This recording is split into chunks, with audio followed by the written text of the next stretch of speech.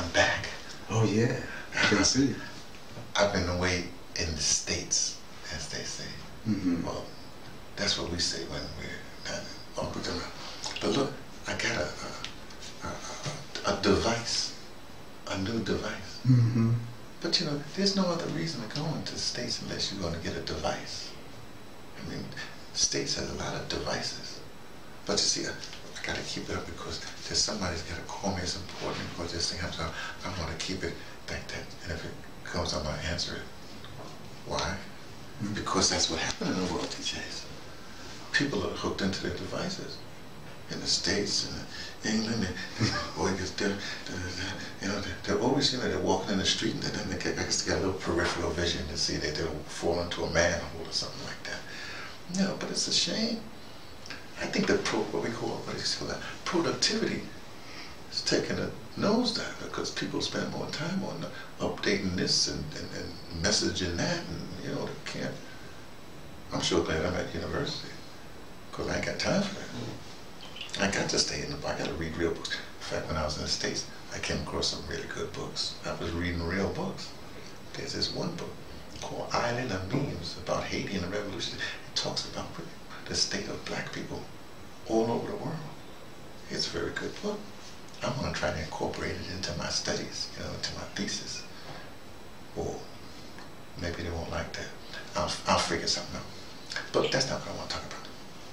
So I get back. And then I realized I'm in the States for, you know, about 2.5 months or whatever it is, and you know I got a lot to do. I'm doing that, but I'm also getting back to my States memory. People talking, you know, I'm realizing, oh yeah, hey, now my people, I can talk, you know, I can talk the way I talk. I don't have to, you know, like that. But then I get back here and I realize, oh, this is another culture. Here's the first thing, because I'm not cooperative I'm just not cooperative in general. You know, in closer culture, especially when you go back, you're supposed to have some sort of party, you know, slaughter a cow, go to whatever you're supposed to do, you know.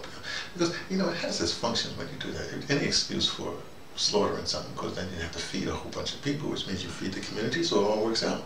Especially when you have everything where there's like no one, you know, there's no employment and stuff like that. So it is good. But for me, I really like going into debt, you know. So I ain't slaughtering nothing. I'm not feeding the community.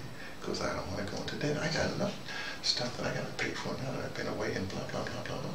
So what I'm trying to say is that it's good to be back, but it's good to be some like in different cultures, you know, because I don't have to pay attention to that culture I'm in, because it's expensive to live in your culture. People don't know it, but it's expensive. And since people are without, and everybody wants a device, in fact, they want more time with the device. If you have a choice, either do your cultural thing or you got to buy a device. It's going to cost you. In this day and age, everything costs. And that's what I want to say today is cost, but you got to be mindful. And one little tiny thing I just heard. Remember we was talking about cryptocurrency a lot, you know, and all kinds of things, banking, you know, or Bitcoin, stuff like that. Well, the banking system is trying to get hip. But they're going to try to put out cryptocurrency too. But the trick is, they want it centralized, like they always want things centralized. And because they want things centralized, you're still not going to get employment. People still going to be poor. They're going to centralize it. They're going to have the little games in their thing. So you got to be aware of that. Don't let these cats hijack your stuff, because we live in the age of hijacking. This blockchain protocol, it'll be hijacked. The central bank will get hold of it, and then they'll do the little tricks and still leech money from you, and let the rich people keep on getting rich, and they keep on leeching and preying upon the downtrodden. And then you're going to have slaughtering all the time, because you got to feed your community, your people. So the few people that they got to, you know, kill something so they can feed everybody. Anyway, that's just the way it is. That's just the way it is. By the way, this is a dispatch for the ArtsDirector emeritus. That would be me, T, from the Patterson, Taking the Train to Tibet. Letting you know what I only suspect, especially when I'm back right now.